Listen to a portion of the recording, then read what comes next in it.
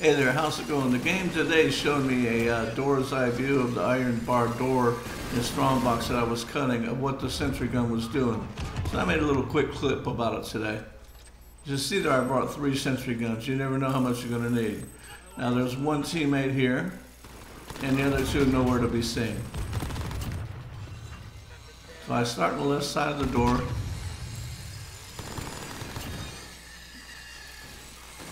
You see the gun defending me. I don't know where the guy went that I revived.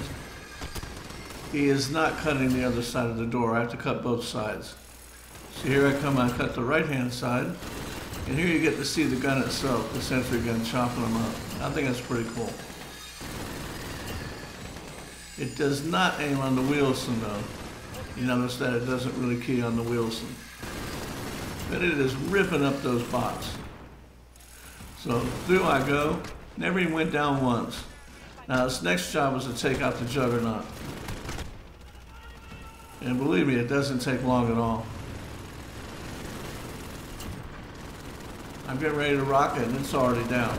So you want to spin the gun around for any suicide bots coming in, and then I just simply went in and started searching the safe deposit boxes to see what I could find, if I could find the intel.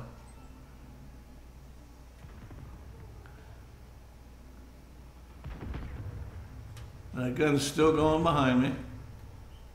Not a single suicide bot is bothering me.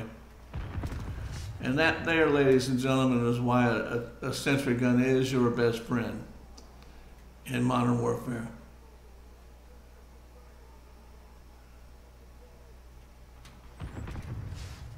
And right there it is. I'll see you guys in the next video. Until then, have a great day.